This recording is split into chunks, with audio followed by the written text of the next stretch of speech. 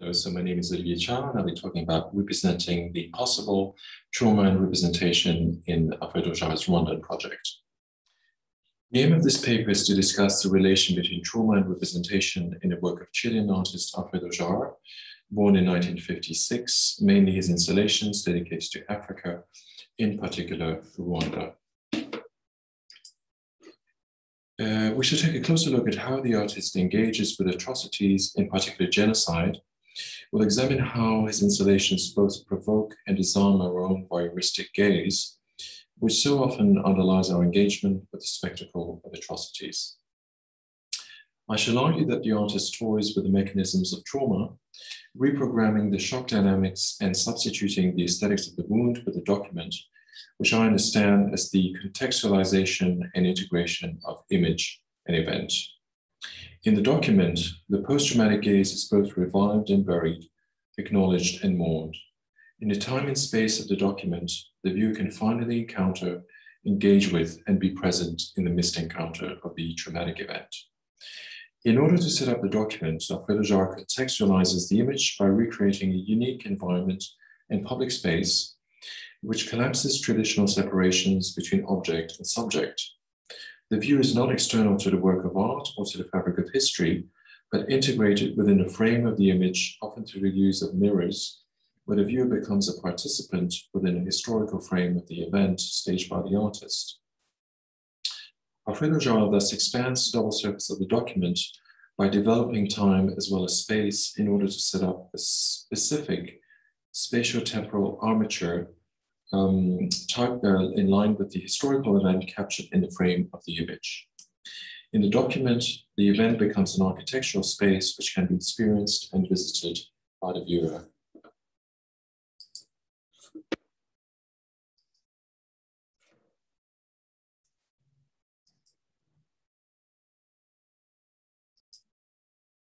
One such work of art is The Sound of Silence. The Sound of Silence contextualizes the infamous Pulitzer Prize-winning Kevin Carter photograph, first published in the New York Times in 1993. It shows us a child starving on its way to a feeding center in Sudan under the hungry gaze of a vulture. Instead of telling the story of the little Sudanese girl whose fate is unknown, Jaar focuses on the man behind the famous image, on what happens behind the frame. The Sound of Silence sets up the space of the image in a large cube. One of the external sides of the cubic structure is illuminated by a series of blinding white neon lights, violently contrasting with the dark interior of the cube. It takes 8 minutes in this small camera obscura to understand and experience the multiple and interwoven tragedies of the Kevin Carter photograph. The story of Kevin Carter unfolds in writing and silence on the screen.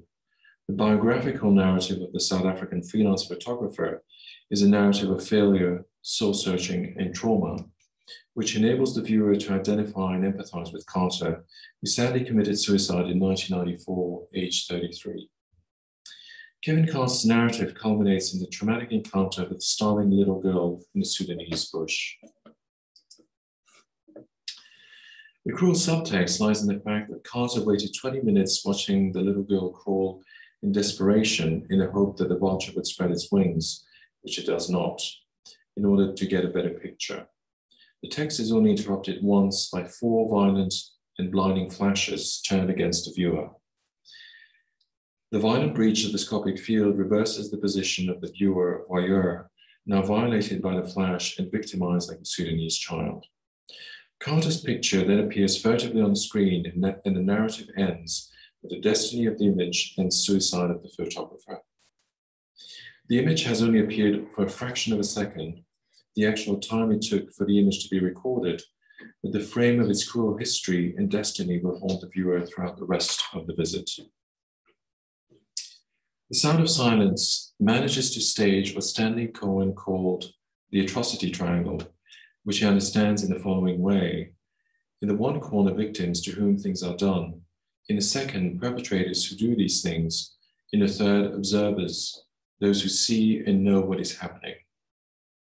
As Stanley Cohen further remarks, these roles are not fixed. On the contrary, they often exchange and rotate amongst the participants of the atrocity triangle. The Sound of Silence collapses the separations between the 3 figures of the atrocity triangle. The photographer as witness is a perpetrator, a predator like the vulture who is waiting for the right moment to strike. But he is, of course, also a victim of his own photograph. He never forgave himself for not assisting the little girl. The ghost of the little Sudanese victim has altered the memory of Kevin Carter until his death, thus turning into a kind of mnemonic monster. The scopic cruelty which sustains our own voyeuristic gaze as witnesses is violently inverted and thrown back at us, and we find ourselves all of a sudden on the receiving end of the peephole, abject and stained by our own voyeuristic gaze mirrored by the screen. The sound of silence, as trap for the post-traumatic gaze, stages and disables the very mechanisms of scopophilia at work within the atrocity triangle. The image in Jaar is thus a site of trauma with its violent breach of the subject's protective shield, which disrupts the psychic order.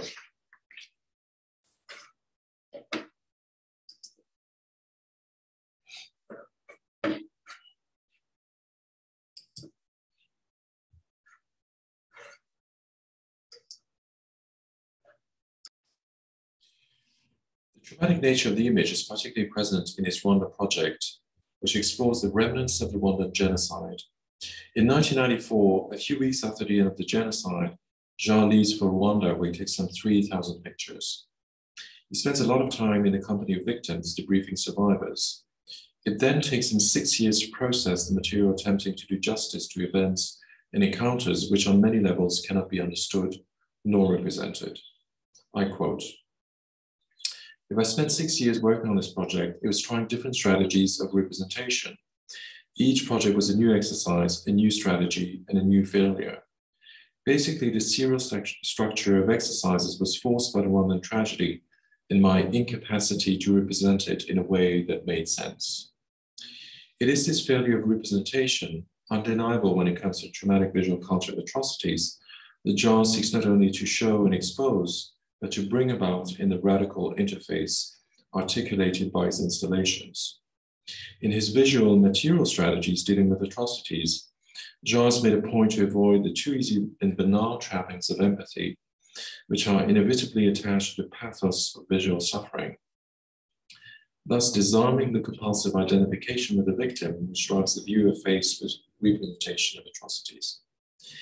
This gesture recalls Claude Nolsmann's approach to the Holocaust, where the scandalous images of the genocide itself were discarded and the simple narratives of those involved privileged. Instead of the horror provoked by the sight of mutilated or dead bodies, the viewer is caught and trapped within the historical nature of the document."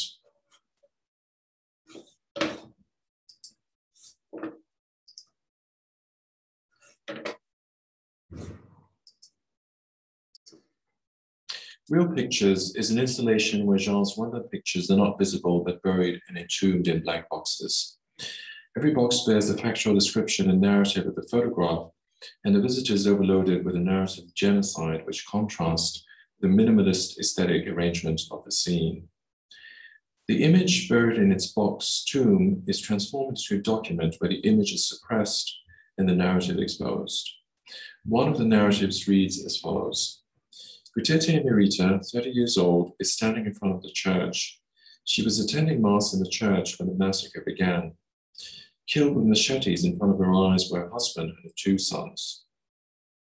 Somehow she managed to escape with her daughter and hid in a swamp for 3 weeks, only coming out at night for food. When she speaks about her lost family, she gestures to corpses on the ground, rotting in the African sun. The boxes are piled onto each other, monumental mass graves of various sizes and heights, but also archived, transforming the museum space into a mausoleum and place of memory, where Jaar's Rwandan photographic experience rests. Real Picture is an obsessive monument dedicated to a traumatic encounter between an artist and witness and the people of Rwanda. Real Pictures is a site of mourning, not only for the victims of the Rwandan genocide captured in the images, but also for the artist's own private Rwanda. In a gesture similar to Claude Nolsmann, who said that he needed to resuscitate the anonymous victims of the Holocaust and kill them a second time in order to accompany them, Jaar revives and buries his traumatic memories, never abandoning them.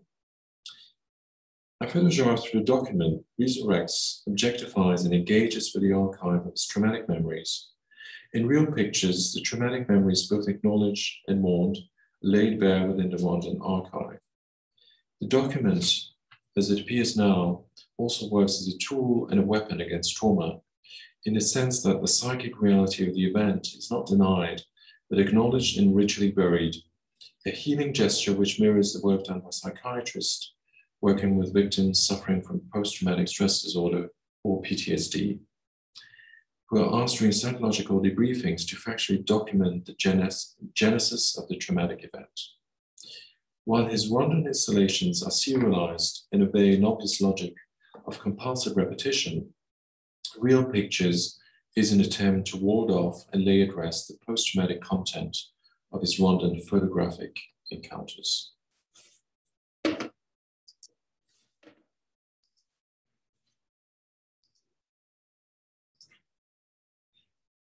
The most haunting work on Rwanda is probably The Eyes of Gutete Emerita.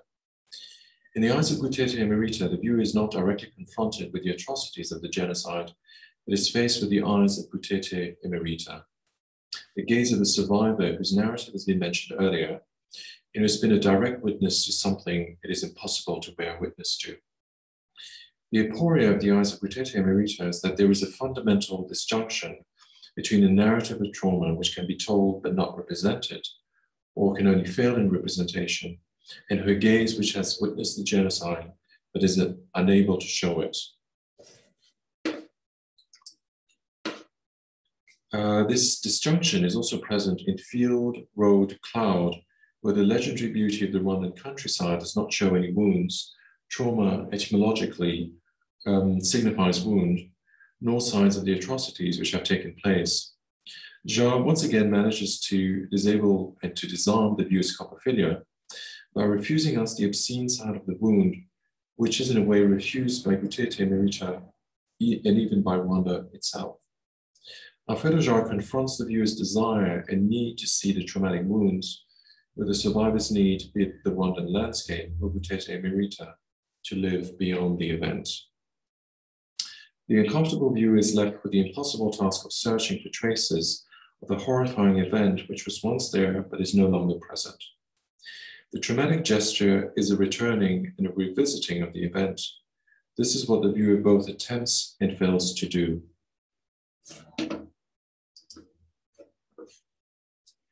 The traumatic nature of this missed encounter is indexed by the hundreds of thousands of serialized slides of The Eyes of Gutete Emerita heaped upon a white neon screen. The traumatic white neon screen, so present in the work of Alfredo Jaar, indexes the emptiness and excess of absence, the excessive and violent white pain of the absent. The post-traumatic gaze of loss, like the buried images of Real Pictures, is here again sculpted into a mass grave or funerary heap, laid bare within a blinding field in a gesture which attempts both to revive and bury at the same time. The powerful and haunting nature of The Eyes of Gutete Emerita lies in the shaming gaze of this missed encounter, which is not only a missed encounter between Jaar and his subject, but a missed encounter between the West and Rwanda. What Alfredo Jaar manages to conjure within the space of the museum is the very experience of our failed engagement with not only certain images or realities, but also the very political fabric that makes those realities possible.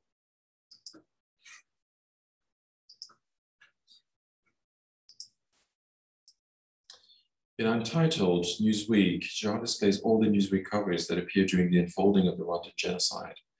Every cover is accompanied by the historical facts pertaining to the genocide and its monstrous body count, which every week added up another 100,000 additional unreported and anonymous victims. The reality of genocide is absent from the Newsweek covers, which focus instead on, in comparison, trivial Americana, such as the deaths of Kurt Cobain, Jackie Kennedy, the trial of O.J. Simpson, and the high-tech gender gap. It is only in August 1994, after the end of the genocide, that the first Newsweek cover dedicated to Rwanda appears.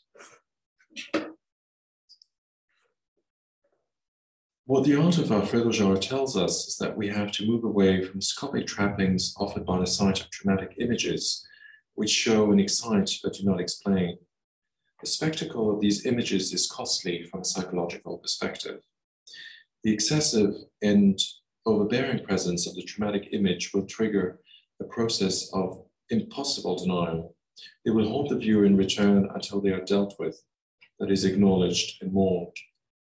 The other danger is apathy, an excessive response similar to shock and also related to trauma.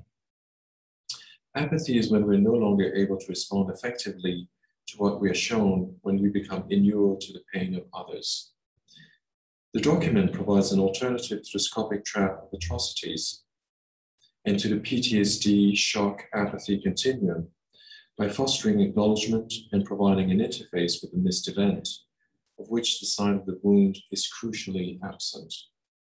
Instead of the negative ontology of trauma, the art of Alfredo Jaar has relentlessly sought to awaken and affirm a positive ontology.